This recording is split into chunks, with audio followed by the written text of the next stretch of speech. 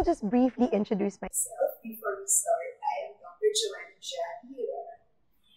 I'm a licensed clinical psychologist in Here in the Philippines, and in California, I work in San Francisco Bay Area as a psychologist, for more than a decade. but I've been here now. I've been here for a decade, working in the field of mental health. Clinical practitioner. I co-founded Circle of Hope.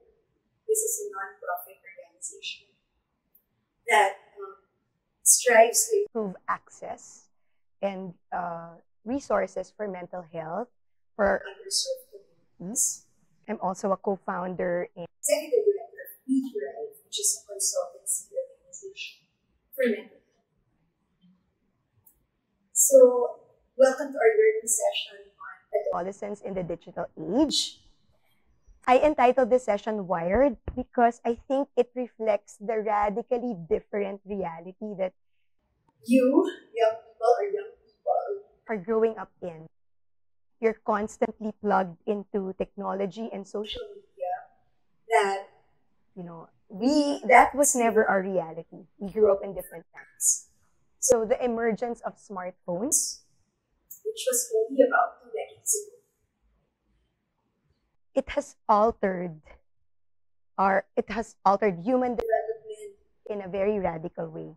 So what took about 2 million years of human evolution to shape in terms of our brain capacity, our attention, the way we relate with each other, and our capacity for reflecting and deep thinking, those things are being changed so quickly just over the last with the advent of smartphones.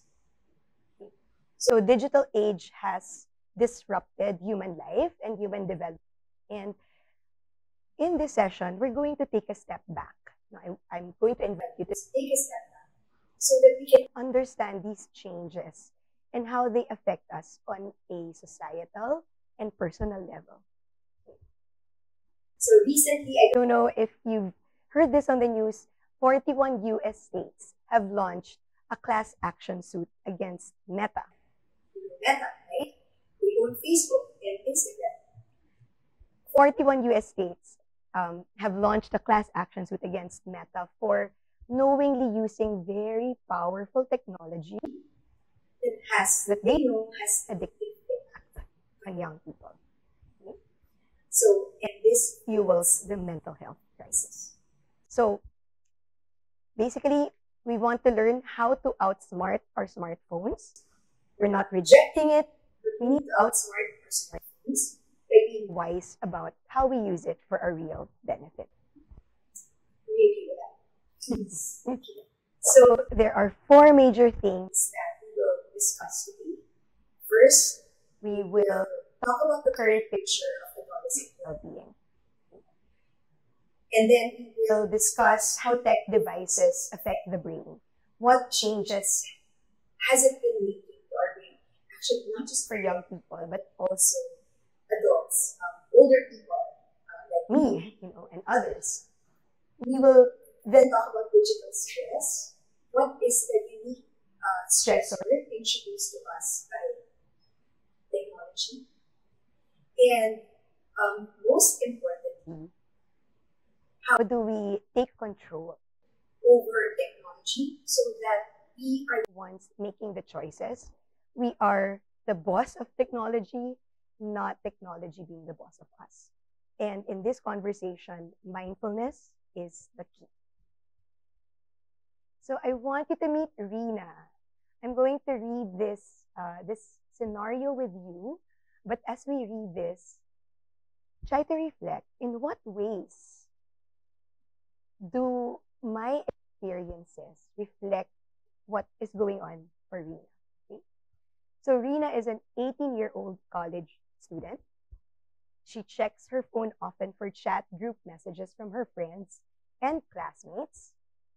At home, she tries to focus on doing her schoolwork, but finds herself distracted as she toggles between chat messages on Discord, Messenger, IG, her schoolwork, and the YouTube video playing in the background. Relate? Relate na relate?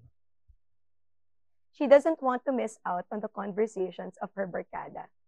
Super relate.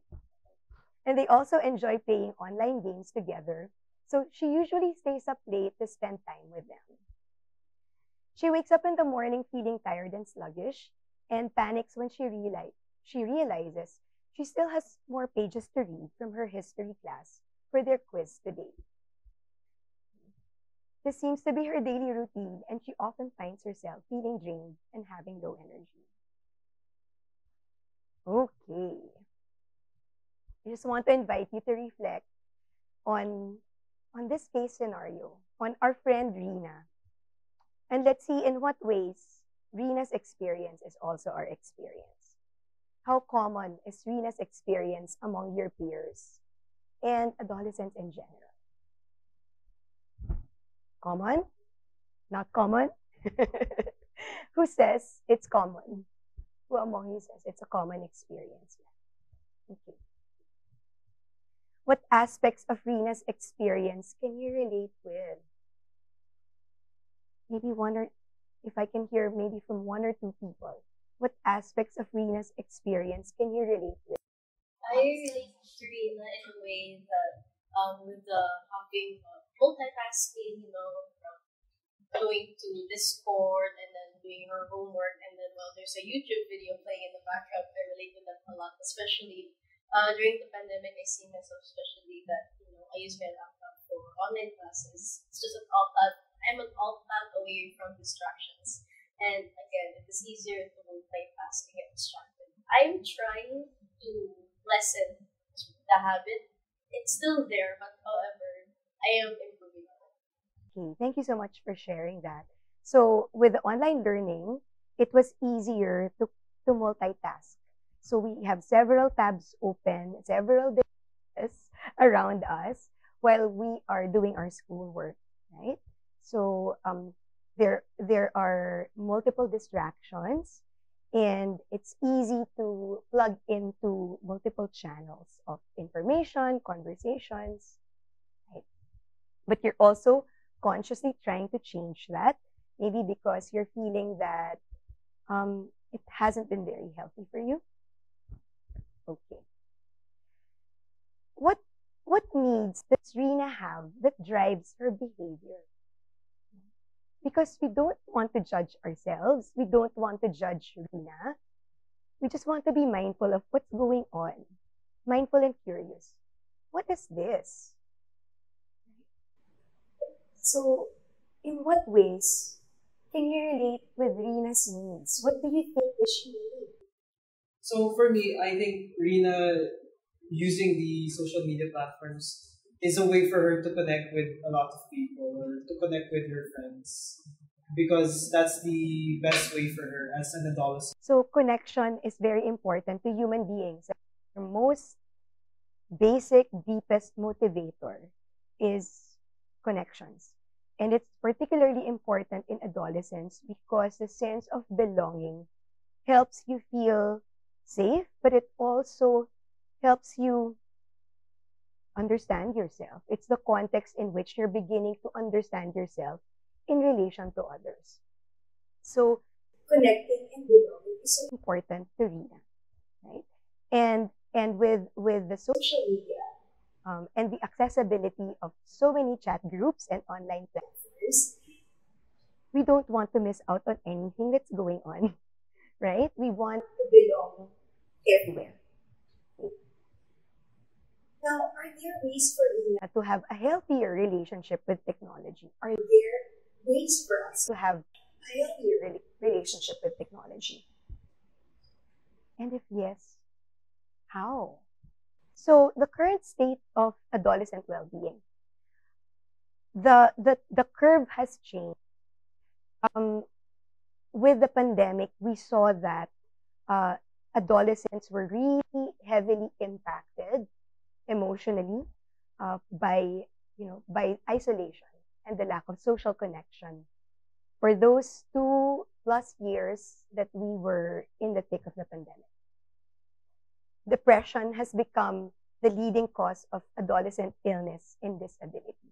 So it's not a physical illness, but it's a mental health illness that is the leading cause of disability among adolescents. 1 in 7 adolescents, and I think this is a very conservative statistics, experience mental health disorders. Today's young people, according to Stanford, are chronically sleep deprived. So, we need at least 7 to 9 hours of sleep. If you're in your adolescence, you can even have more than 9 hours. But many adolescents these days are sleep deprived, sleeping much, much less than that. And the problem is when we lack sleep, it causes instability in our attention, in our focus, concentrate, and in the way we regulate our emotions. And greater social media use has been associated with higher levels of anxiety, depression, worse sleep, and particularly among females, body image issues and eating disorders. This doesn't only happen in females, but we found that it's significantly more. The incidence or the prevalence of body image issues and eating disorders is significantly more among females. So very important research ni Dr. Jean Twenge, which showed that since 2012 is the first year when a majority of Americans own smartphones. So this research is based in the US. The rise in screen time, what they saw is the rise in screen time. So habang tumataas yung may mga teens na may access to smartphones, that increase has gone hand in hand with decrease in teens' self-esteem and satisfaction with life. So there's a lot of information that shows us digital media exposure really has a big impact.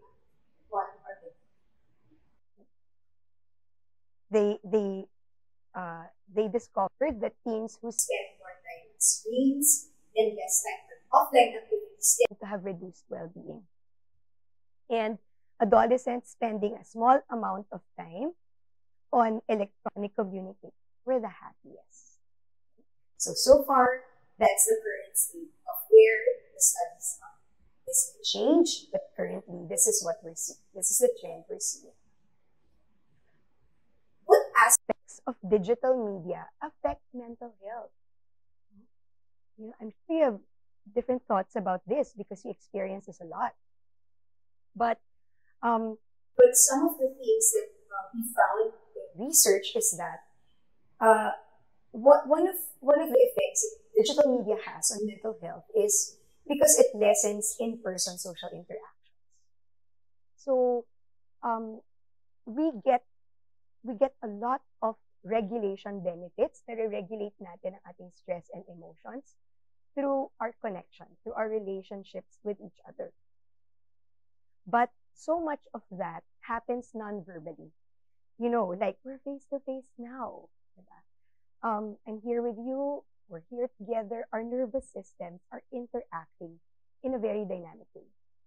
It doesn't happen that way in social media, right? So we lose a lot of the non-verbal dynamics that's going on between us. Another impact is on sleep. So with less sleep, we're likely to have worse mental health. The issue also of cyberbullying. I don't know how many of you have experienced this. Not uncommon, right?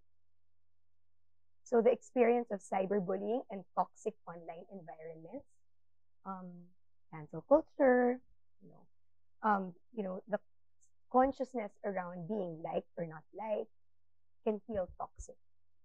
And then the contagion, of and accessibility of information about self-harm, also doom scrolling, getting hooked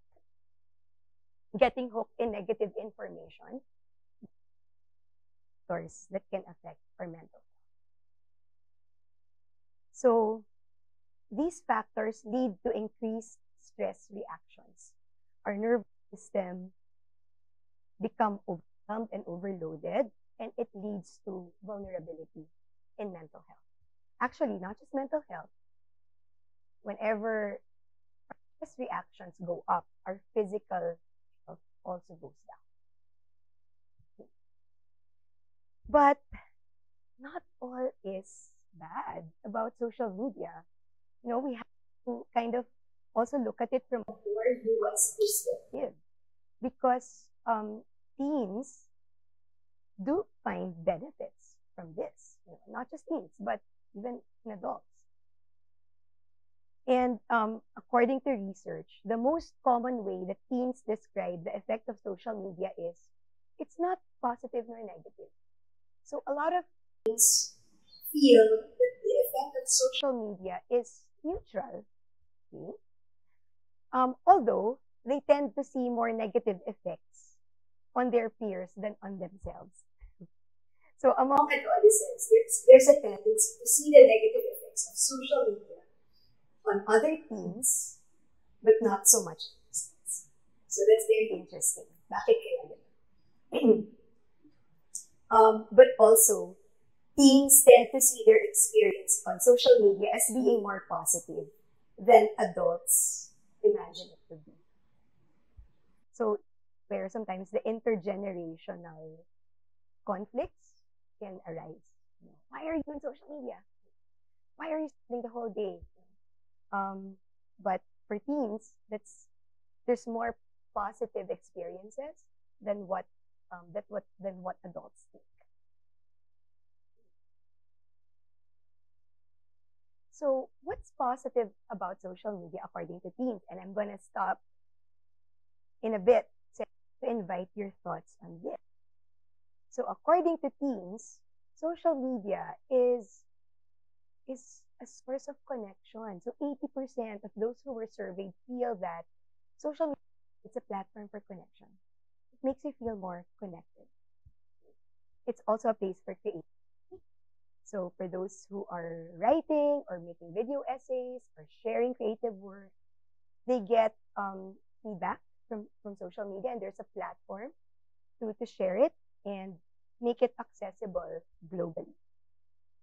It's a place where you can get support. So there are also support groups, right, that happen online. And also the ready response of friends and peers whenever you need help. And it's also a place where you feel accepted, you gain acceptance. So, so teens have positive experiences about social media, which means it's possible to use this in ways that support our well-being. But the important thing is it takes mindfulness. So we need to be able to really step back. We can't lose our ability to reflect and to think and to be intentional so that we're not just swept away by the algorithms that tech companies are creating to hook and manipulate our attention. What do you think Are the other positive effects of social media? Another positive thing we can get from social media is the accessibility of services.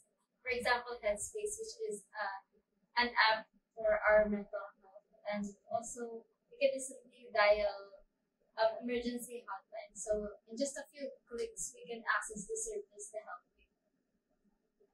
Yes, there are services, resources, and even apps that can support your mental health, right? I use an app every day for my mindfulness practice, meditation, and the podcasts, right? The podcasts that also kind of help us get perspective on life, right? Those are also helpful. It can offer a lot of useful resources. The bottom line is our habits and behaviors with our tech devices affect our brains. So I know my own habit of waking up in the morning and check my Viber.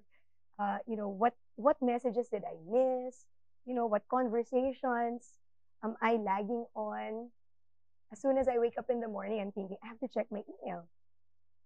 That wasn't how things were for me a few years ago, right?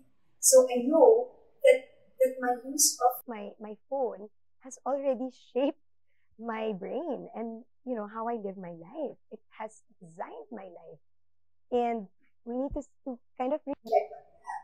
How do we want our tech devices to shape our brains and our lives. Can we still to be be in in control control of of design? designing how it's going to affect us? So, what are the headlines on this? How do tech devices shape our brain? Number one is, and this is a hard fact, we are losing our ability to focus and concentrate. Have you heard about ADHD? ADHD, No, that's a very familiar diagnosis, diba? We have an increasing prevalence of attention deficit hyperactivity disorder. Not just not just diagnosed in kids, but also diagnosed in adults. Okay? And the digital world most likely has a lot to do with this. So research shows us that in 2004, our average attention span, human average attention span, is 3 minutes. We can focus for 3 minutes. 2012, 1 minute 15 seconds. So imagine attention capacity, which has taken millions of years to develop. shrinking by more than 50%. 2012 pa lang yun. 2016, 40 seconds. Do we really want to lose our attention? Attention is the gateway To learning, to reflection, to making important decisions in our lives. Right? Do we really want to lose that? Second, the cost of interruption to the brain is more than what we think it is. Even for me, multitasking has become the implicit rule and expectation. We need to be doing several things at the same time. Our brain has to be plugged into multiple channels at the same time. But the brain doesn't really work that way. When the brain shifts from one thing to another, let's say I'm working, you're doing your schoolwork, and then someone messages you on FB, and then you pay attention to that, and then you go back to your schoolwork. Your brain doesn't just go back to schoolwork. It takes 15 to 25 minutes. Functional size, studies in brain science, it takes your brain 15 to 25 minutes to get back to where it was after you shifted your attention.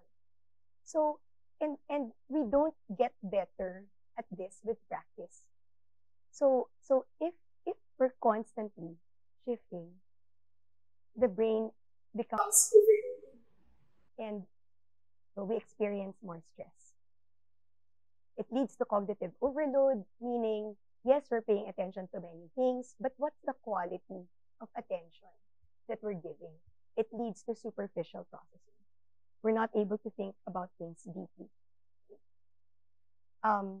Smartphones also undermine face-to-face interaction, enjoyment. Okay? So people who dine or eat their meals with their smartphones, or ones who dine without their phones, they feel less distracted, and it turns out that they enjoy their meals more. They are less bored, they are in a better mood. So eating without your smartphones, much, much better for your mental health. So all of this, the cognitive overload, the cost of interruption, the shrinking of attention can um, can alter how we are processing everything that's going on around us. But another factor to consider is digital stress.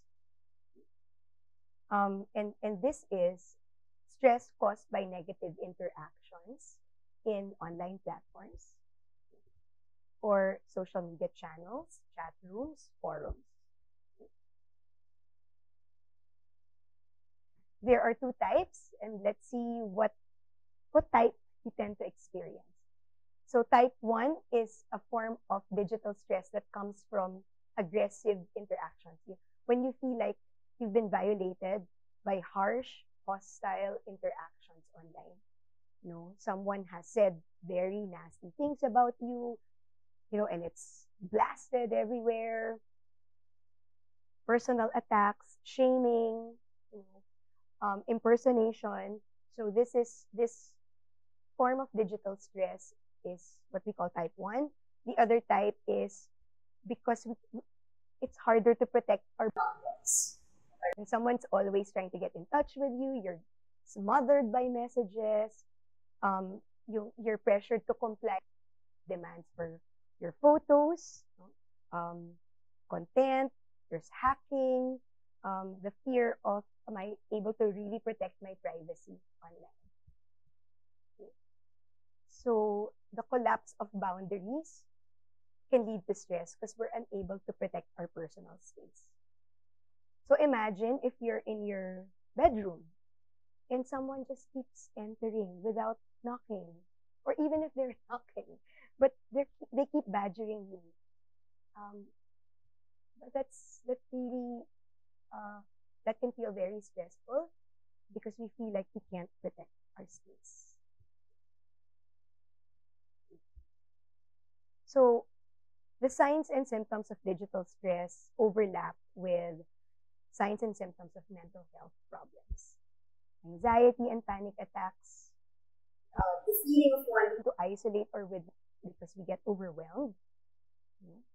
The increased secrecy because we want to protect ourselves from from people who might want to gain information or post information about us that's harmful. Anger, depression, problems with academics, grades. And when we get angry but we can't really express it, we will become more defiant, we rebel. Digital stress can also lead to somatic problems, physiological problems, general body aches that we can't explain. So when we're experiencing these things, it could be due to digital stress, but we also want to be thinking, am I also going through a mental health issue? Social media is transforming the experience of identity development and belonging in adolescence. This is very, very important for us to really think about together because adolescence is a crucial time for brain development. So where you are now, this is a really important period for the development of the most complex part of the brain. So it's under construction. It's still under construction. But by mid-20s, around mid-20s, it's complete. Okay? And what is developing now for you it's your prefrontal cortex, your frontal lobe, the most evolved, complex part of the human brain. Okay? So it reaches its full maturity in your mid-20s. No? So adolescence is a time for exploring deeper questions because your brain is evolving to understand and to really kind of figure out those deeper questions. So it's a time for defining your value. What matters to me? What am I going to stand up for? What is going to be the purpose of my life? So those questions are identity development questions. Where do I belong? Where do I want to belong? Okay? And that requires self-reflection. It requires the capacity to pull back, right? So adolescence is also about balancing autonomy, which means you're trying to figure out, trying to think and be wise about in what ways do I want to be connected, but how do I also stand up for what I think is right, for what I think is important, even if it doesn't go along with what others want. That's what's important to identity. Right? We know our core. We know what we value. Right? So, unhealthy patterns of social media engagement can lead to expectations of perfection. It can make us very self-conscious. So instead of being authentic to who we are, we give in to the expectations of others. But it leads to pretense, right? We lose our true self because we fear negative evaluation.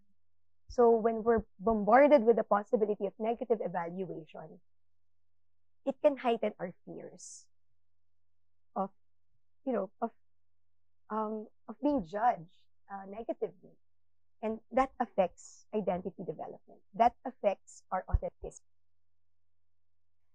There are other fears like risks to privacy that can make us more afraid to connect with others. When we are overloaded also with communication, it's stressful. And there are expectations of constant availability. So these unhealthy patterns can affect our identity development and the development of our relationships with people. Social media is FOMO's best and worst friend because we tend to worry about everything that we're missing out on, which means sometimes we can't take a break anymore.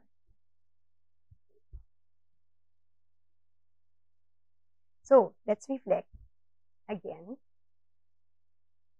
I want you to think about this. Which online platforms or groups make me feel safe or unsafe? Where am I in my online digital world? Where am I safe? Where am I unsafe? Where do I feel included? Where do I feel excluded? Where do I feel free to be my true self? Where am I uncomfortable being myself? Anyone wants to share? So, for me, the safe space or the unsafe space that I chose was Twitter. Because for me, Twitter, I can post a lot of things. I can express myself in in a very generic way for me. And in that way, I can express the stress that I'm feeling. But however, in that way, it can also be unsafe because when a lot of people see the post, they get triggered or they get bothered sometimes. So it's really, it's like a give and take. So it gives me a safe space and it gives me an unsafe space. So it's both. There's a mix of feeling safe because you can express freely, but unsafe because sometimes you get reactions that feel harsh and it affects the way you feel about yourself. For me, my safe space is Discord, Facebook Messenger, or rather, when it comes to other social media apps, the feature where there's personal messaging, because I feel that intimate connection whenever I connect, especially with my friends and my family. Meanwhile, the unsafe space for me is like Instagram or Facebook, or rather, where people see whatever I post or whatever I do on social media publicly, because there's a lot of judgment, even though whatever I'm gonna put up there in the public, anyone can see it and anyone can judge me without them knowing who I am first. So you feel safer in intimate settings because it's possible to manage your social media groups in a way that it feels more intimate. You're connecting with people who who you can connect with in a positive way. And it feels less safe if it's in a platform where you invite all sorts of reactions, where people might react to what you say without really knowing who you are. Is it possible to get a little bit farther from the question itself? My personal take on the question is that there's no such thing as safe or unsafe space online. It is you that are accountable for the safety net of yourself. Like, any platforms that you will be using is a safe space for you. It is maybe your responsibility to make your space safe. And for example, I oftentimes use Facebook for communication communication, for connection, Mm-mm. and even updates from my friends. Mm-mm. And I might say that I feel safe thing because I know I might be wrong, but I know to myself that I keep my maybe my boundaries online, and Yes. especially those things that I feel like maybe that has to be private. I don't usually Yes. post and all. So I think it's Yes. on the personal perspective on how to make your space safe. Yeah. Actually, right. That's exactly the point. No? That we can take responsibility when we are aware of how to create safe spaces for ourselves and for others, right? So we can take control of how these online environments will affect. Um, Although to a certain degree, I would also say that our our tech giants have a responsibility for making sure that they are not knowingly using technology for the benefit of commerce with many adverse impact, with a lot of adverse impact on us, right? But yes, there is personal responsibility that we can all take to um, make sure that our choices in the way we engage in social media protects our safety. And this is where mindfulness comes in, you know, mindfulness and also the discipline of digital wellness, because we can have a healthy relationship and we can have healthy self-esteem while still using social media. So, how do we practice mindfulness in the world? You know, we want to intentionally take care of our mind. What is mindfulness? So, mindfulness is the practice of paying attention to the present moment. Okay, like now, you know, what am I feeling right now? Let's just do a quick mindfulness practice of checking the dials on our dashboard. What am I feeling right now? Any emotions that I'm recognizing and having? Whatever it is, just welcoming it for what it is. No judgment. What are my thoughts? What thoughts am I having right now? What stories am I listening to in my head or creating in my head? No judgment, just paying attention. What are my body sensations right now?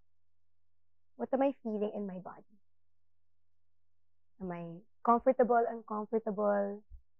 Do I feel tense or at ease? Whatever we notice, we don't judge it. We just become aware. So we became mindful of body sensations, feelings, and thoughts. That is a mindfulness practice. You don't have to be sitting for long periods of time, closing your eyes in order to practice mindfulness. Mindfulness is what we do in everyday life. It's simply being aware. So mindfulness helps us become more aware of what's happening around us, how the different things that are happening are affecting us, and how we feel. But it means taking time to slow down, unplugging from our distractions so that we can give ourselves real, genuine attention. Kamusta ba talaga ako? So, it one form of mindfulness is what we did, and when you're in your digital space, you can mindfully check in with yourself, right? How am I doing right now? While I'm on Twitter, on FB, wherever, Discord, am I feeling overwhelmed by information? How am I doing right now? How am I feeling about these interactions? How is this app making me feel? how did that picture that someone posted or I posted, how is that making me feel? Am I feeling like the pressure that I have to be this way? I have to get those clothes, or I have to look that way, or I have to, chase that experience. If I'm posting something, what are my intentions? And am I being true to myself? Or am I trying to go along? So be aware of changes in your moods. Notice any patterns. If there's anything that makes you feel or notice that this is not working well for me, make the choice so that we can feel safe. We can feel safe and we can use social media in a healthy way. Other ways to be digitally mindful: stay away from tech at bedtime. I'm also saying it to myself. Our mood is affected by technology and by sleep. So our tech devices emit a kind of light that suppresses melatonin, which is important to sleep, right? So when our have enough melatonin, our sleep will not be of good quality. We will have difficulty sleeping, and our quality of sleep would not be so good. We will have difficulty experiencing deep sleep, which is important to mental and physical recovery. So make sure that you're away from your device at least 30 minutes to an hour before bedtime, so that you're not getting the negative effect from the light that the tech devices are emitting. Unplug. Okay. So we need to take occasional breaks from social media. We need to detoxify from constant distraction and expectations. And doing things in real life can be a big stress reliever. So going out to nature, having face-to-face, kamustahan with friends, exercising, taking a walk. We have a beautiful campus here with nice trees. Doing things in real life can make us feel better in a way that scrolling never will. And then lastly, you can use technology to track technology. But there are apps that help you track how much time you're spending on your phone, if you want to limit it to a certain amount because it's healthier, when you're on it, what you're actually doing, and what your emotions are. How do you feel when you're engaged with with the digital world or with tech devices? So use app to to be smarter about about technology. And then lastly, the key to digital wellness is making intentional and healthy choices. So let's ask, currently In this present time, who is in charge of me? Honest, am I in charge of? Am I really in charge of me? Or is social media, is my smartphone in charge of me?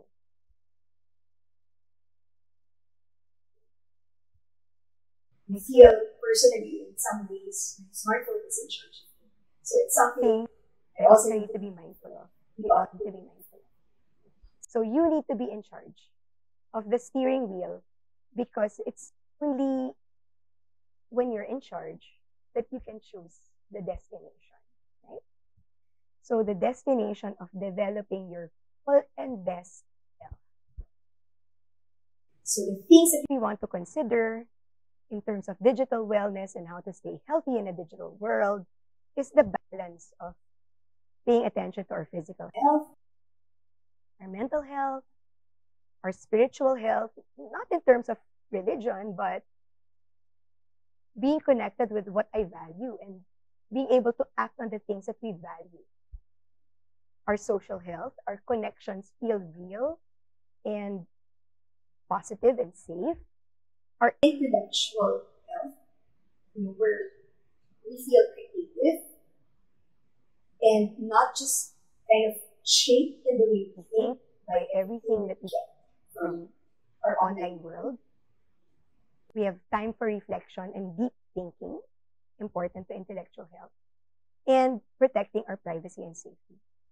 So minimizing our access to online content that isn't healthy to us. So again, who is in charge of me? Am I in charge of me? Am I in charge of the steering wheel? Right now, am I choosing the destination? Wherever, in whatever way you're answering that, it's okay. But that reflection informs our choice to develop our full self. Thank you so much for listening and participating.